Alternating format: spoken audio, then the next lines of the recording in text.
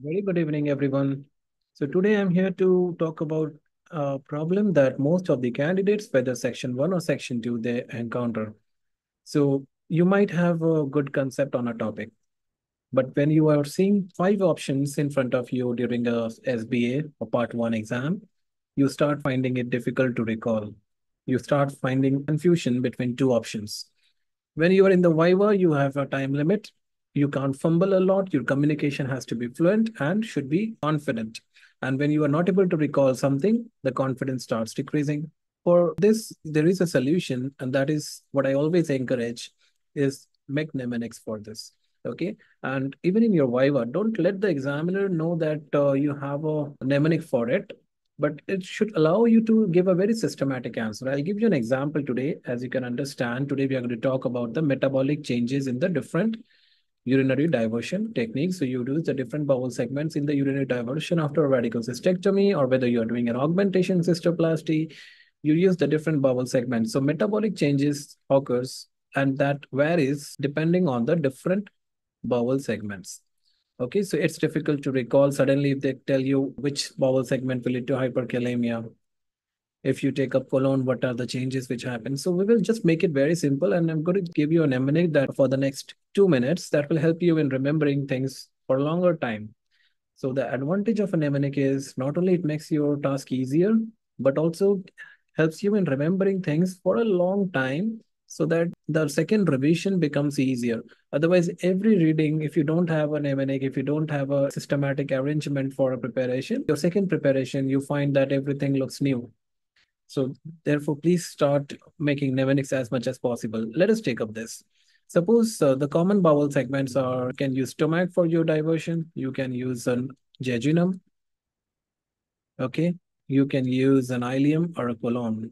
We are keeping ileum and colon together because they have the same metabolic complications. Now, the basic rule is, which I always tell, the basic rule for a metabolic abnormality is whatever segment you pick up, only one of the component is going to be elevated. Just after 1 minute, we are going to talk about that rule. Let us take up what are the things, what are the metabolic electrolytes we are supposed to know, what are the components we are supposed to know. So number one, we are going to talk about the pH. Number two, about the sodium, about the potassium, about the chloride. So these are the four things we should know whenever a segment of bowel is concerned. Okay. So I'll write the stomach here, number one, jejunum here, number two, ileum and colon, number three.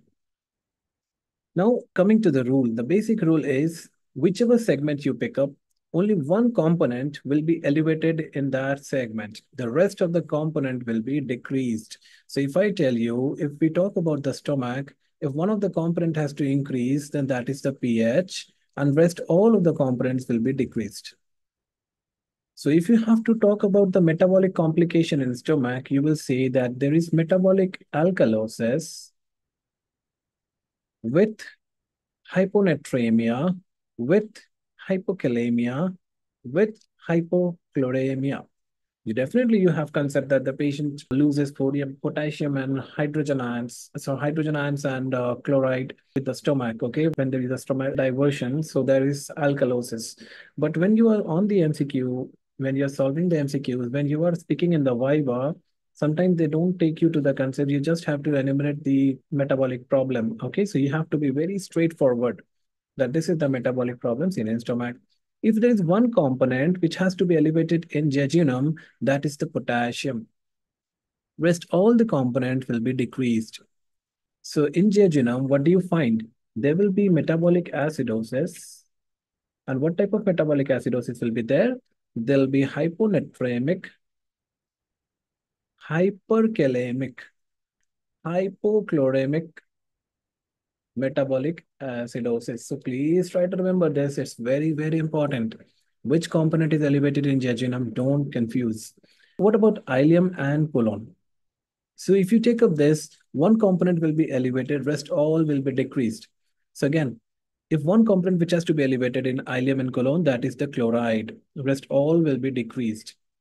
So in ileum and colon, what do you find? You find a metabolic acidosis because the pH is low with hyponatremia, hypokalemia, and hyperchloremia. hyperchloramia. Okay.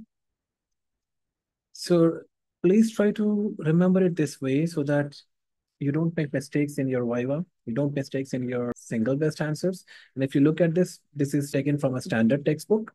So this is what even the textbook says, but it becomes difficult when you read the textbook. Metabolic alkalosis, that means the pH is elevated in stomach, rest everything is low, even the sodium will be low. What happens in jejunum? There will be metabolic acidosis. Definitely, the only thing that is elevated is potassium. What happens in ileum and colon? Everything will be low except chloride, which is elevated. Rest, everything will be low. Okay.